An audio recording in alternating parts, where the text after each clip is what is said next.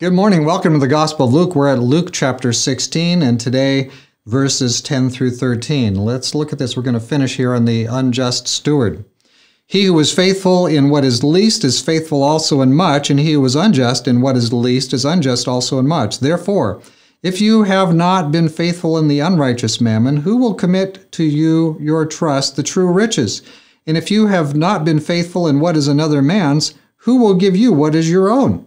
No servant can serve two masters, for either he will hate the one and love the other, or else he will be loyal to the one and despise the other. You cannot serve God and mammon. So there's the bottom line right there, isn't it?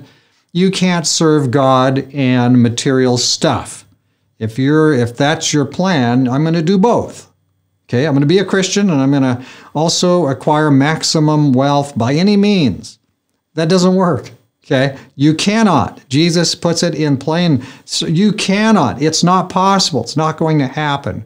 So you need to have your priorities in order. You need to put God first, and everything else is after that. Your own family is after that. God is first, always, before anything else, right?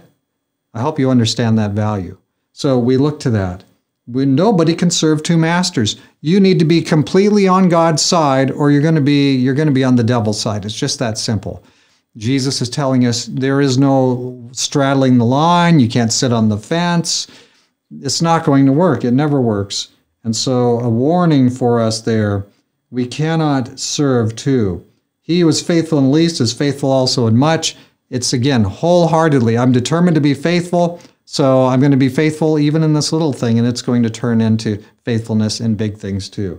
There's a lot more things we could say here, but being faithful about what is another person's, that's important before we're going to receive some of the gifts that God would like to give us. Let's be faithful with other people's stuff, and then we'll be good stewards over the gifts that God gives us. Let's pray. Father in heaven, strange material here in some of these parables, but important for us.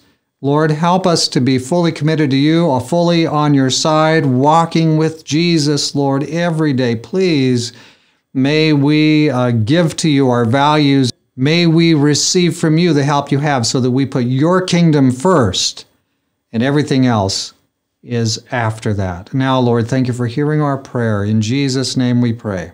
Amen. Friends, the Lord be with you and be undivided. But put Jesus first, always, every time. His blessings be upon you.